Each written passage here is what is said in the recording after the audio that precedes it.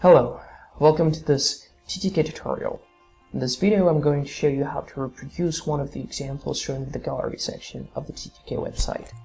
So let's go there. So in particular I will show you how to reproduce this example, the Morse persistent demo. So for this you will first need to open a terminal like I did here. I will assume that you downloaded and decompressed the TTK source code and data tables to a directory called TTK here, as you can see. Okay, and of course that you successfully installed TTK. Alright, we'll move on to the data directory here with this command. And here we'll run the demo by typing the following command: rview --state equals states Morse persistence.pvsm, and we'll press the key enter.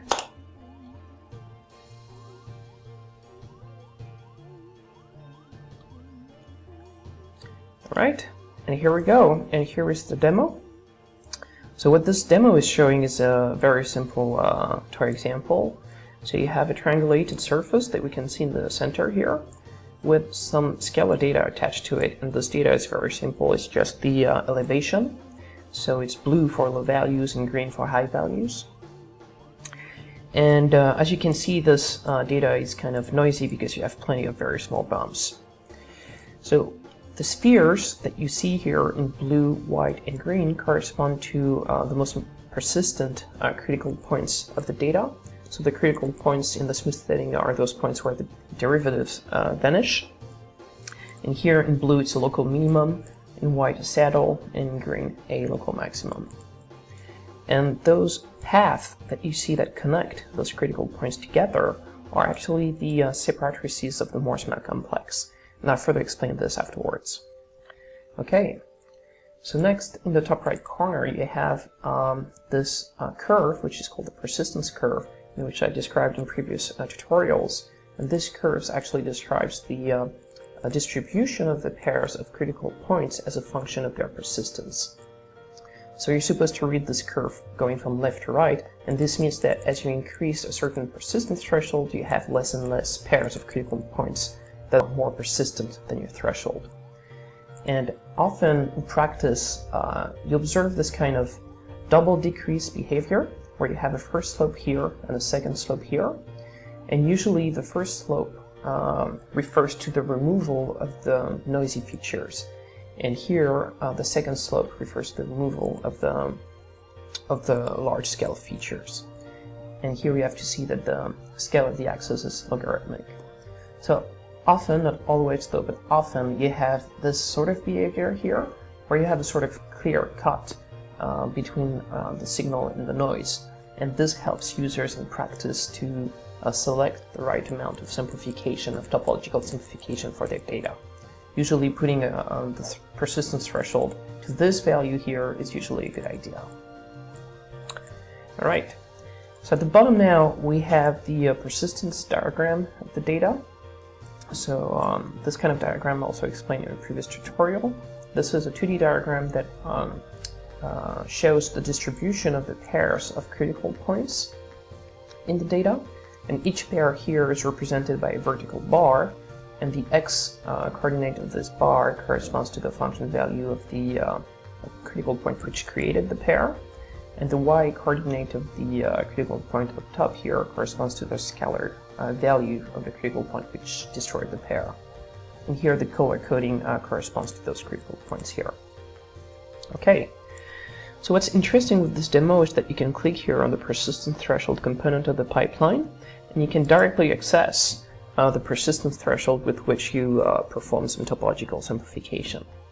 So here the data has been simplified already because we have plenty of small bumps here, and for each of those we're supposed to have some topological features. So I will modify this threshold to simplify less the data, and we'll have much more topological features that will appear. Let's click on the apply button. Alright, and here the entire visualization has been updated in all the views. So what happens is that now for this, even for the slightest bumps, you have some critical points which appeared, and this looks pretty much like a mess. And in the persistence diagram, this appears as many very small bars close to the diagonal here. So in practice, you want to tune the persistence threshold, and like I said, the persistence curve can help you with this. So you just need to look at what value is indicated on the plateau. So here we see 0.67. So we'll put 0.7. We'll click on apply. And you see that now we only see the main features of the data, which are the main hills that appear here. And as a matter of fact, you can see that there is one hill in the center here, which is much bigger than the others. So we can even go further in the simplification. Let's put 3. And now we only get this main mountain here that appears. Okay, so this kind of feature is particularly useful when you do data segmentation. Let me illustrate this. So here we can illustrate the Morse-Smale complex segmentation. So we'll click on these guys.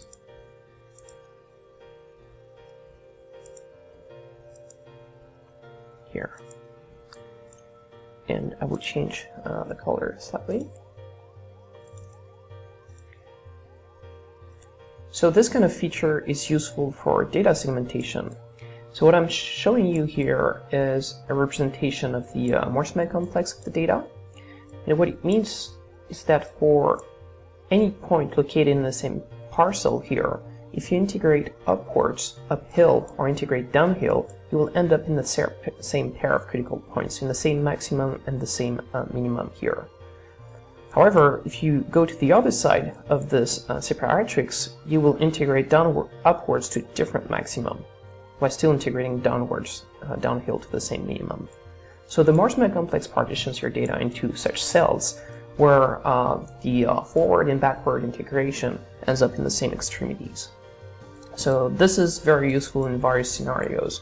For instance, in astrophysics, they use the separatrices that connect the saddles to the maxima to extract filament structures in their simulations that they call the cosmic web. And having the possibility to look at this at multiple scales of importance is very interesting for data analysis purposes. Okay, so now I will show you how to reproduce this example from scratch. So the terrain here has been generated randomly. To make life easier, I will just save the output of this process. I will go with noisy terrain in BTU format.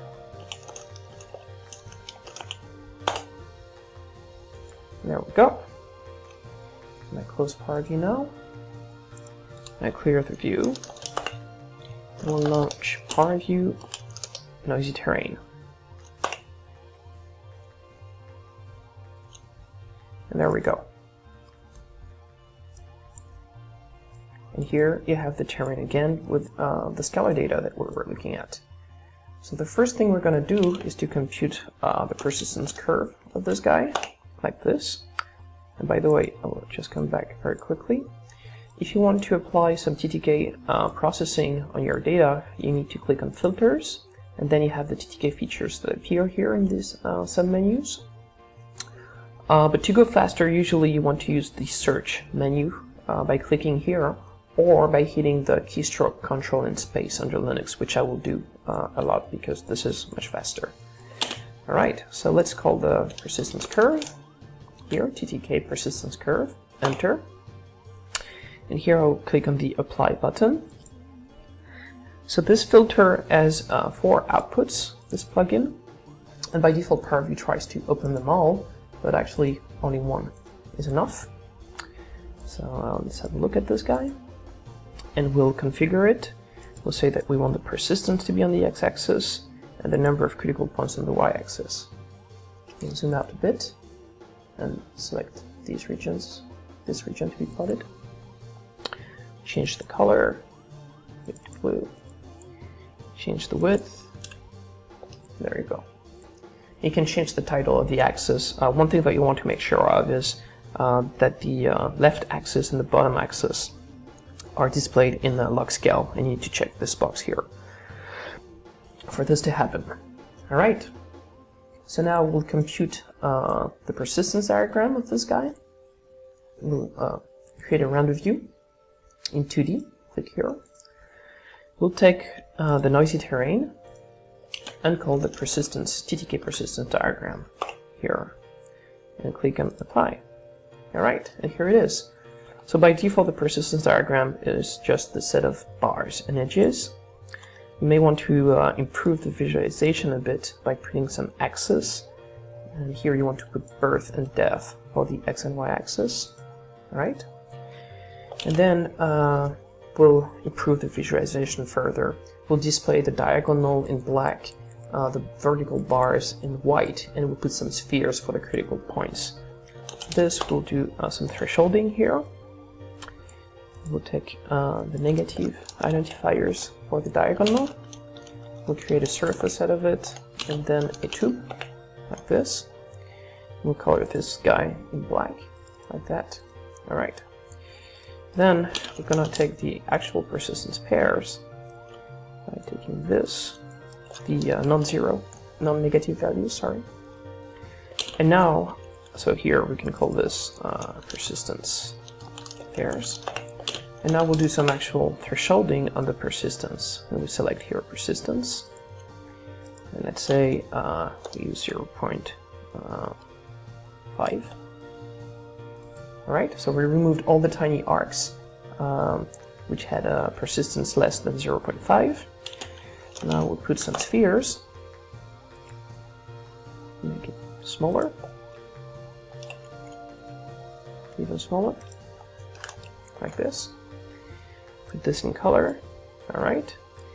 And then we'll call this persistence threshold. And we'll compute a surface and some tubes for this guy. Okay. Perfect. And now we can play with the threshold to select more or less features. Okay, so now we want to see the corresponding critical points, or the corresponding Morse-Smale complex in the center. So the Morse-Smale complex that would correspond to this simplified data.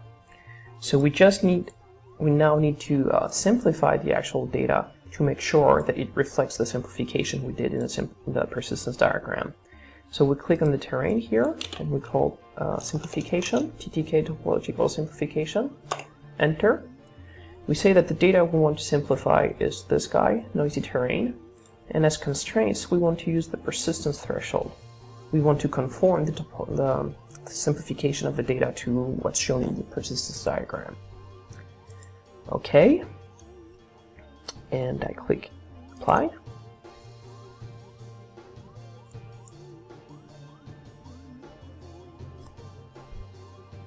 And I made a mistake here, sorry.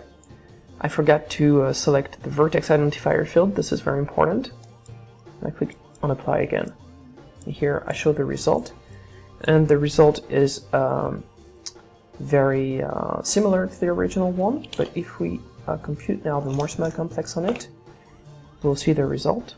So here it's very important to check this box, use input offset field, to make sure that the Morse-Smale complex understands the topological simplification that we did beforehand. And we click on apply. And there we go. So here the Morse-Smale complex has several outputs. Let's put some spheres for the critical points. Like this. Oops, that's too big. That's still too big. Yeah, that's better. Let's use some color coding. Cell dimension, let's put that bigger. Alright.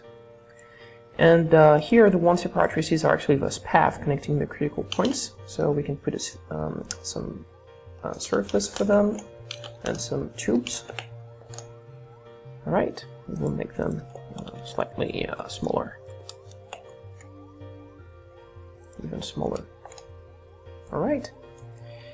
That's pretty much it. I move this to the side like this. And here you see that we have our simplified Morse-Smale complex. We can actually color this with the segmentation of the Morse-Smale complex, if we want. Use this color scheme, like that. Or we can use the original function. And like previously, we can play on the persistence threshold here to automatically have less features or more features, depending on what you want. Here. Let's put some more. And there we go.